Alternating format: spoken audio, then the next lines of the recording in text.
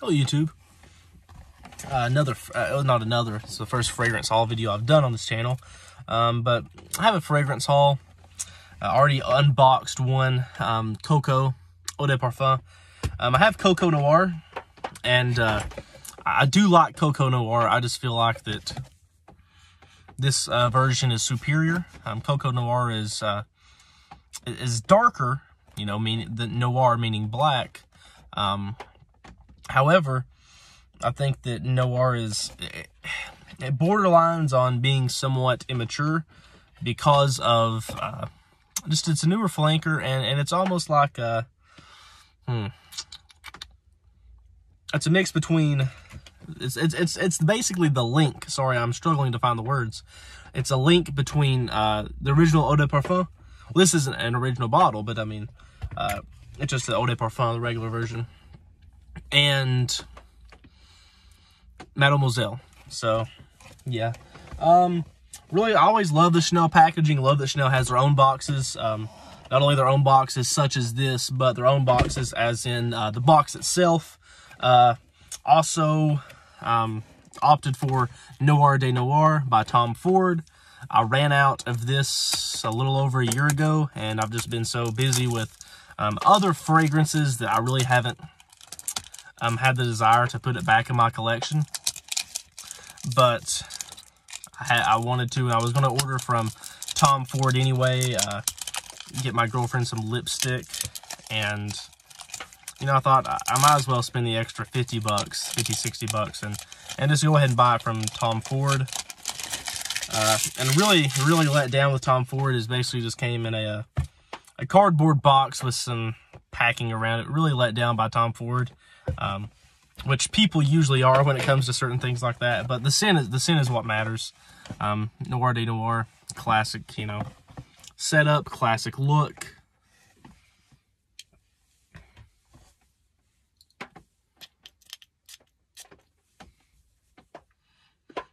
And yes, the same classic smell as always. Always beautiful when it comes to Tom Ford. You know, I oftentimes crap on Tom Ford for a lot of their scents. Their Diamalfi, what is that? Neroli Portofino, the Diamalfi, whatever you want to, you know. Which way does this go on? Guess it goes on like that. You know, you can go on and on about some crap, how Tom Ford is relatively crappy when it comes to certain scents like that, but I digress. Beautiful rose. I love the mossiness in here. The woodiness supposedly has oud in here. It's more than likely a synthetic oud, but it is nice and funky. This and Black Orchid share some similarities. Love the dark truffle note in here. Just a good date scent. I wore it a lot when I was a freshman in college. Wore it all the time. Actually, there was a girl in one of my classes. She absolutely loved it, and I really just wore it for her. From Dior, got some stuff from Dior. I always love Dior's packaging. They always go overboard, I think, with their packaging. And you know, I'm an idiot, and I usually throw this stuff away, but I might keep it this time. Let me see if I can slide it off without there we go. There we go. You know, sometimes I'm going to keep this, actually. Just going to put it up here on my visor. There we go. Oh, the Chanel package didn't come with usually has like a little band around it. It didn't have it this time. I wonder if they're mad at me. Here we go.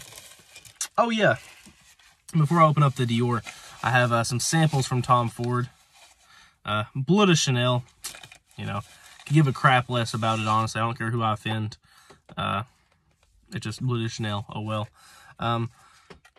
Sublimage, less grains de vanille, probably like a lotion or something. Bleu de Chanel, face and beard moisturizer.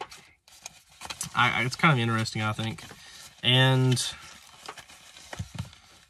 Chance. So decided to wear this again. It's been a while since I've tried Chance. It's also been a while since I've tried a lot of these designers And it's not because I don't love them, it's not because I don't like them. And here's the Tom Ford Soleil. It's not because I don't like them, it's just simply because, you know, there's I don't want to say better, but there's different ones out there. Throw that away. Your Shadow is for her, not me. Maison. This is, what is this? It says this is mascara as well, but yeah, this is yeah. Oh, this is the one I ordered, and this is the curling one. I don't know the difference. I guess it's, I don't know. I'm not an expert. Here are some samples, some more samples. I love samples. This is Capsule Total Energy, Cell Energy, Super Potent Serum for the skin. Dior Homme. This is, I guess this is the new version, 2020. I'm not sure if it's really 2020. They said they was going to bring back the original, but I don't think they did. This is a lip maximizer. I don't really all care for that stuff too much. And then Miss Dior. Oh, this is, I think this is actually a mini bottle rather than an actual sample. And I am right. I'm right. Look how cute that is. Wow, I like that. It's cute. From what I've heard, it's Miss Dior has been reformulated beyond belief. So take it as you will. And here is what I'm here for. I've talked about these fragrances several times, but, you know, I sample a lot. I sample a lot, and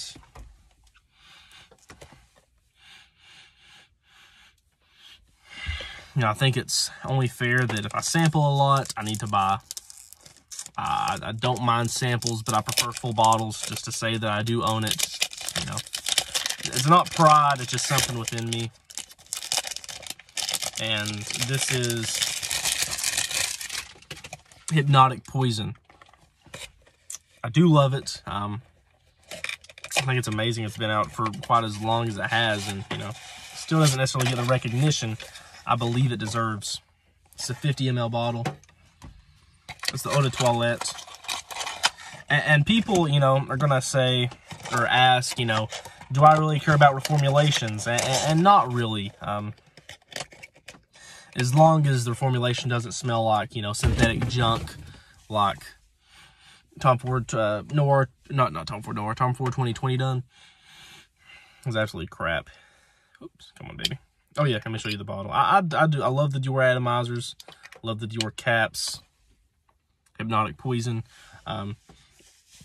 This is one that, you know, I don't think has been destroyed by, you know, powers that be. And this is not a stain, this is water. Oh yeah, yeah, that andolic sweetness with a nice feminine skin touch.